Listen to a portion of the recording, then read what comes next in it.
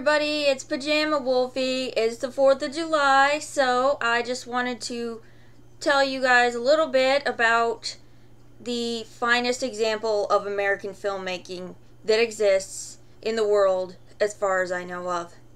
It's a little movie called Death Race 2000. It's from 1975.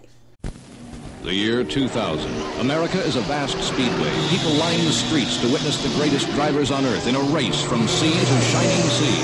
This is a death race. You finish first, or not at all. Death Race 2000. This is about, stereotypical dystopian society, fascist state, the government's, controlled by corporations and fear and all that. Typical dystopian society stuff. And the only sport they really have, or at least it's really important, is Death Race. Death race.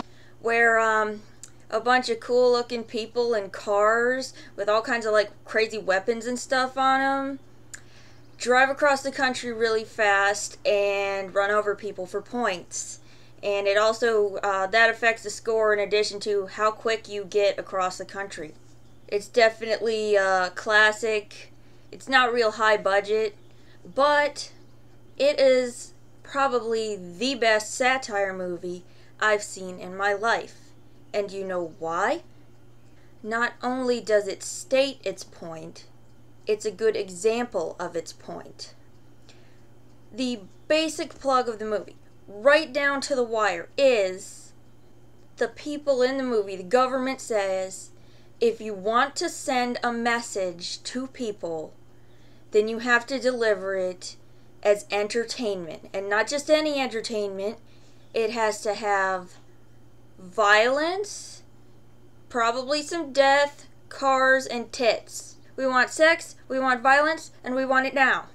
And this message is in a movie full of violence, death, cars, and tits.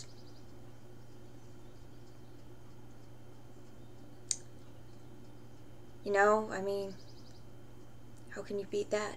The Hunger Games?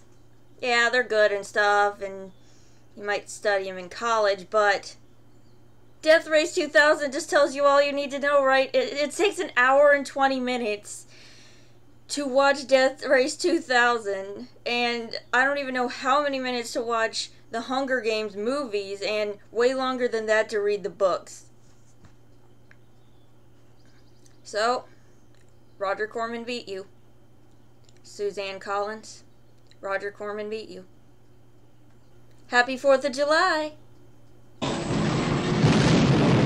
Race 2000. Rated R. God bless America. Put your hands up, put your hands up, put your hands up.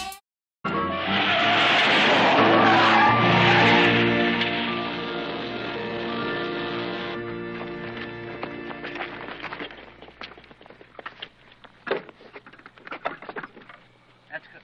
All right, breathe.